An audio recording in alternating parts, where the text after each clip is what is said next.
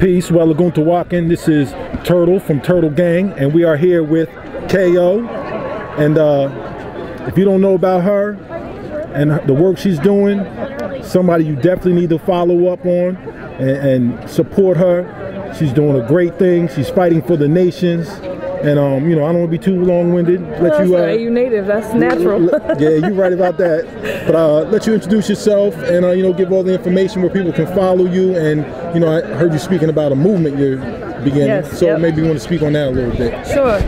Well, with Reis, McQuinnanog, which means I am McQuinnanog, which means many feathers or many talents.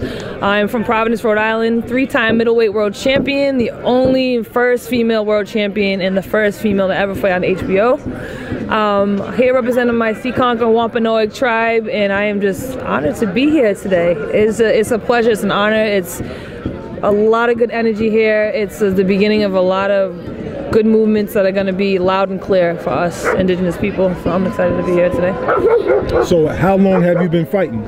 I've been fighting for, I've been pro for 10 years now, and I've been fighting for 18 plus years now. So I've been fighting pro since 2018, going into my 11th year. Wow. And you hold 3 belts, or you've held? I'm the former 3-time middleweight world champion. So I had the WBC middleweight world championship, the IBA world champion, and the UBF world championship. Okay, I'd seen earlier you go to schools and you talk to kids, yes, things like that. You want to talk about that a little bit? I do motivational speaking. I go to schools. I actually work at a group home for teenage girls. I have girls ages between 12 and 17. I go to behavioral schools, juvenile detention centers, regular high schools, everywhere, and everywhere that I get asked. I love giving that kind of motivation and inspiration and kind of sharing my story, where I started, what I've been through, how I got where I am today. And the movement that I'm kind of trying to start right now is, my slogan is fight for all nations. That's what you guys heard me say. It's exactly that. I fight for all nations. So I'm starting what I call a Res Tour, a Fight for All Nations Res Tour, where I'm gonna just hit as many communities and reservations as I can, doing the motivational speaking, trying to help rebuild communities, bringing water, food, anything that I can get, and get sponsors behind me to just give back to my communities, and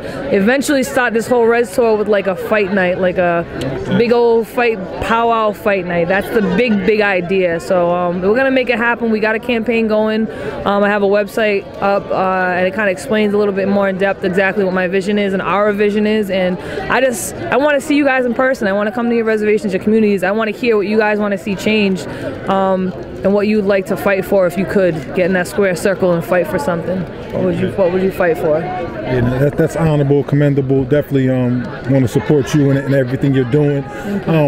Also, one thing to talk to you about is you're of mixed heritage. Yes, I am. Okay, so there's a lot of people at this point in time, 2019, that are discovering their heritage. Yep. And they're coming into a realization of who they are. Yes.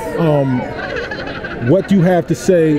What do you have to say to them, to these people of mixed heritage, in regards to how important it is to discover the native side of who you are? I say it's extremely important. I remember growing up, and I'm Cape Verdean and Native American, but I grew up, my mother teaching me the Native American ways. She was discovering as well more and more about herself and about her native roots as I was growing up. So we basically learned together, and she taught me what she already knew from her mother, her grandmother as well. But I always thought I needed to be more native, or I needed to be more I don't know much about being Cape Verdean, but it was a kind of a thing I had to get used to, and it was a struggle to try to, you wasn't native enough, your hair's curly, but you're not black, but you're not white, you look Spanish, you could be Korean. Like, it was just a huge struggle. But it is so important to find out who you are and get connected, and I am so proud to be of mixed heritage, because I'm standing here right now as being proof of we are still here and we survived. They try to wipe us out, but because I'm mixed and they try to wipe out our blood, our native blood, I'm still here and I'm mixed, and I know exactly who I am. I know exactly who I'm connected to, what I'm here to do, and who my people are. And I love being mixed. It took a while for me to get here, but I love it. So couldn't be prouder. So just to wrap it up, What type of advice would you give to anybody who's just now coming into the understanding of who they are? Be proud of who you are, both sides, every side that you are, everything that you are, and be connected, because there's so much power in knowing who you are, knowing your purpose is, and being connected to the people and the ancestors that came here before you. You're here for a reason, and you're going to discover who you are, and just be loud and proud and wear that as a badge of honor. I'm Reis from Providence, Rhode Island, 3-time middleweight world champion, and also one of the 2 women that broke down history barriers and was the first women's fight on HBO.